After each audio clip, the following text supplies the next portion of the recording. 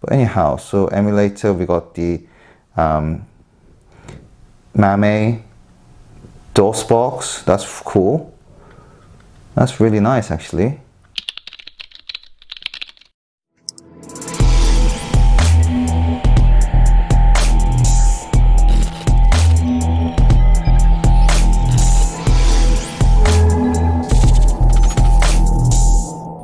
So a representative from a company called Hekka approached me asking whether I'll be interested to do a collaboration under the condition that they sent me a free sample and doing an unboxing and so on. So Hekka, just so you know, is a newly established international marketplace that is based in Singapore. So I presume Singapore is their headquarters, and they are the official brand partners of well-known brands such as Xiaomi, OnePlus and Chewy as well. So they're an e-commerce company, that's how I understand it. And if you want to get a good deal with Xiaomi, OnePlus and Chewy, Hekka is the first place that you should look into as well. So I actually went to their website, and it's very interesting indeed. So if you go to the menu, you get this phone accessories and computer and office electronics, home appliances, sports and outdoors, toys, hobbies and robots, health, beauty and hair, automobiles and motorcycles. And they also have a warehouse at USA, EU and Russia, pretty much explaining that they're going international here. So serious business there. So very interesting indeed. So I skimmed around and I found out that they actually have the Anbernic RG280V, which I really wanted. So I asked, can I actually have this as a sample to review? And here we have it, folks. We got the model here. But very interesting thing about this is that this is actually selling it for £58.85, Great Britain pound. And on Amazon, they're selling it for £69.99. So Amazon is more expensive than Hekka. So Hekka has already proven that they're providing a really good deal. But not only that, if you are my fan and also watching this video, you could also get a $10 discount if you spend more than $29.99 US dollars. All the description are down below, so please do check it out. So yeah, Hekka sounds very promising and very interesting indeed. So enough said, let's actually do the unboxing of this model RG280V, and also I'm going to do a quick comparison with the Anbernic, same Anbernic product, which is the RG351V. So here it goes. Slide up. We got the console here. That's a really nice size. I like that. Do you have anything? Oh, right, cool. So we got the USB-C cable. That's very good. That's actually more up to date, isn't it? And also it comes along with the 64GB memory card as well, and a quick manual of the RG280V, almost like a card actually, / booklet. So please do skim through if you're interested about that side. So the main console, if you actually take it out, it comes with this sponge cover.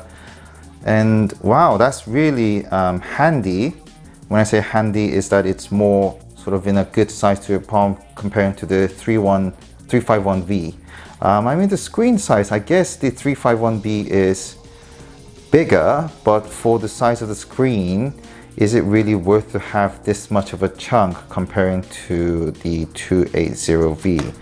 I mean, I could easily see that people much prefer this, and this is also more pocketable, isn't it? So if we just run through the whole thing, I think this is for the main system memory card, and we can actually slot in the 64GB here, volume up and down, and on the there's an earphone jack here, and also the charging USB-C there. So the R1, R2 and L1, L2 on the top. So that's very good. But I guess if you're doing that, immediately what I can see is that it's gonna, you know, somehow hide the screen. I think that's what you're gonna get.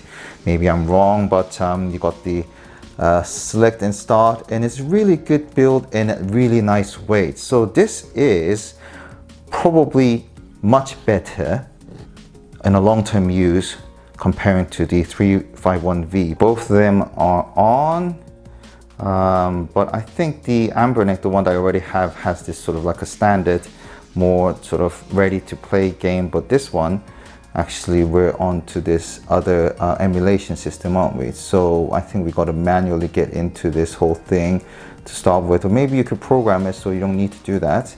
But anyhow, so emulator, we got the MAME DOS box. That's cool. That's really nice, actually.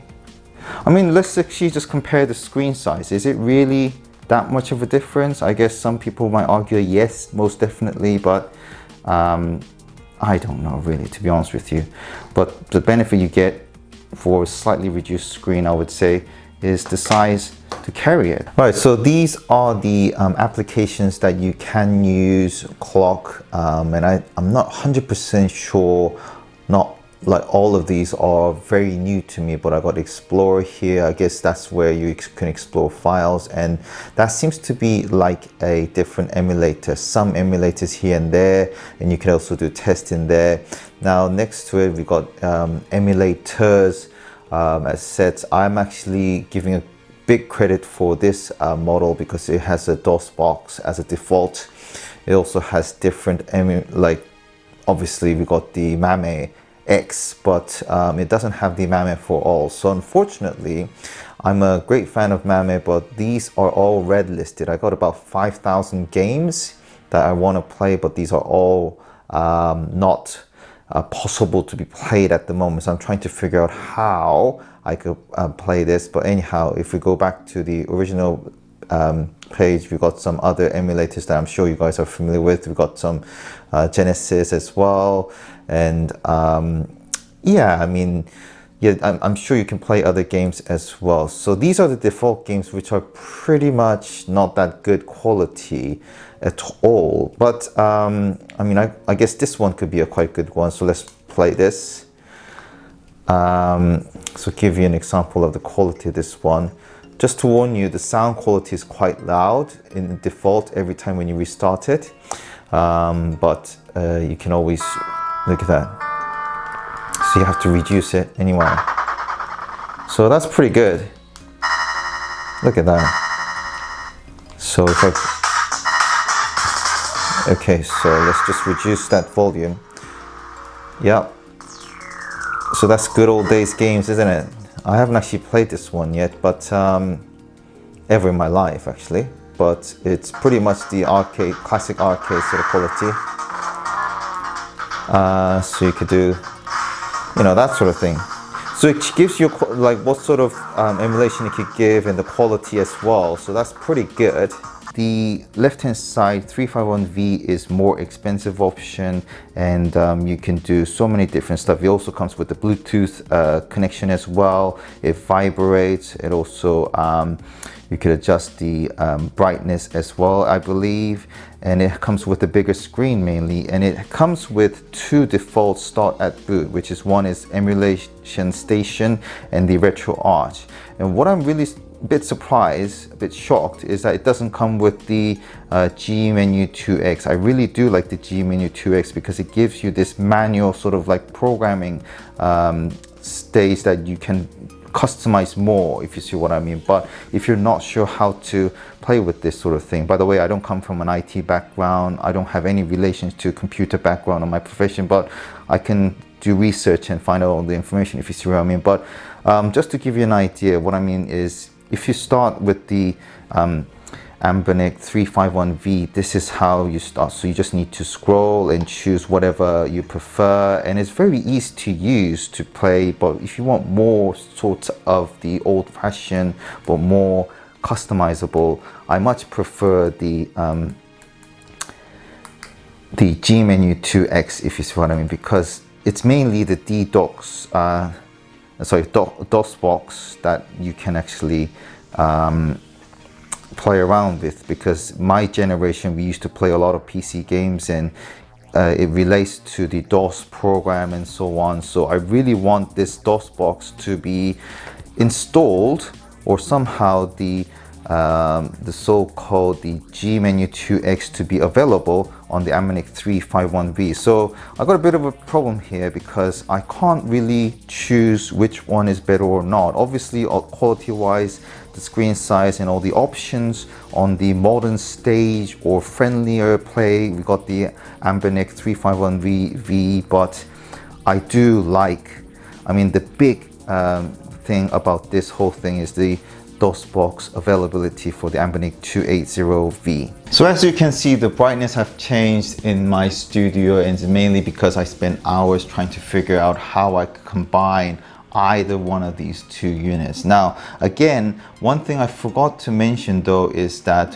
when it comes to the Anbernic 280V is that the MAME one, which is one of the most important emulators for me, is a MAME X MAME, but I'm trying to install the MAME for all, and that's pretty much taking a lot of time, my time actually. So I just want to finish this review first, and then maybe I'll come back to you later on if I do figure it out. And I'm sure many of you out there pretty much know how this works, but we're actually looking at the default point of view on how this whole system works. Obviously, Anbernic 351V has a higher number, which means it's more later model, and it has higher spec and it has bigger screens, and it's all singing and dancing kind of model comparing to the 280V, but I'm actually leaning towards to the 280V because it's more portable.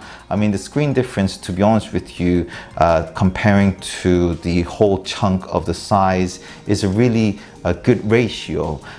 So I really want to lean on to the Anbernic 280V, but at the same time, the Anbernic 351V actually has this mouse scroll, which will be very important to use when you actually use the DOS box computer related game as well. So I'm actually struggling trying to figure out which one is better. I think it's purely down to how you work things out, and these sort of things like retro gaming, for my experience, because I'm not an IT expert or computer, I'm not related to computer side whatsoever, it does take a lot of your time and effort trying to figure out how to customize it and want to conclude and figure out, well, basically make it your own sort of console in the end.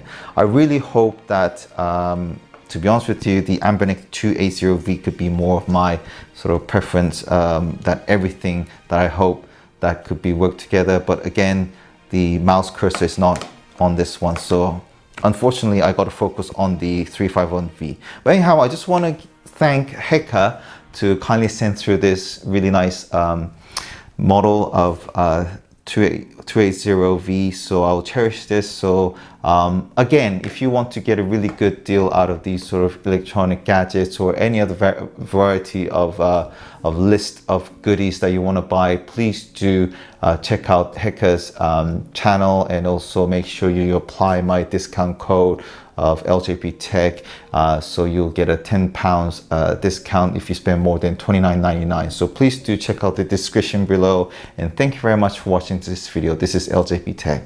All the best. Bye bye.